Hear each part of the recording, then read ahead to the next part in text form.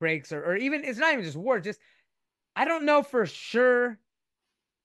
There's a lot of factors, but I know I mean, America likes to sanction countries, and I know when America sanctions China, it pisses them off because China's a huge supplier of goods to America, and it pisses Americans off too because it makes things more expensive because they can get cheap things over there. It's kind of these trade wars, and that's how. So even if it's not a hot war that breaks out, if there's a lot of global tensions, and even if it could still affect our online teaching. Once sanctions, they could sanction.